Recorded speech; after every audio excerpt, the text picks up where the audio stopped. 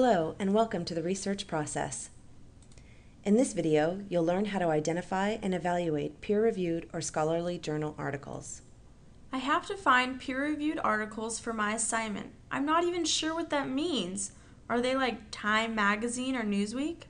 Not quite. Any other ideas? Well, I know the articles have been read and evaluated by experts before publication. That's right. However, they differ from magazines in a few ways. They usually start with an abstract. They have a bibliography.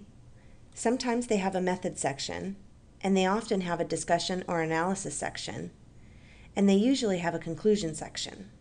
So these clues will let me know if I'm using a scholarly article? Well, it's a pretty good start.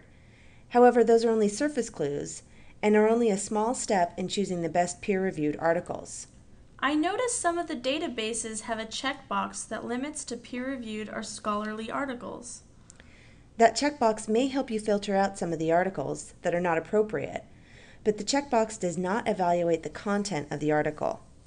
You'll still find items that are not considered peer-reviewed even if they do show up on the list. For example, book reviews and editorials.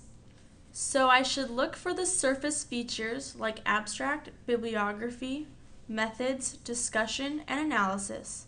Then what should I do?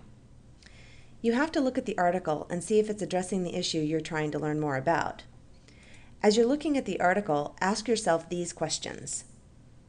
Is the article directly related to my topic, and is it useful for my research? Did the author use an appropriate method to answer the question he or she was seeking?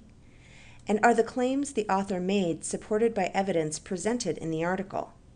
That makes sense. If we only use the surface characteristics, then choosing the article would be kind of irrelevant. That's right. Only through careful evaluation can the best articles be selected. So let's review. Okay, I can use the surface or structural features of peer-reviewed articles like abstract, methods, analysis and discussion, conclusion, and whether or not it has a bibliography to help sort through my results. Then, I have to evaluate each article carefully by asking questions. Is this article directly related to my topic? Did the author use an appropriate method? And is there evidence to support the author's argument? Excellent. You're now ready to identify and evaluate peer-reviewed articles.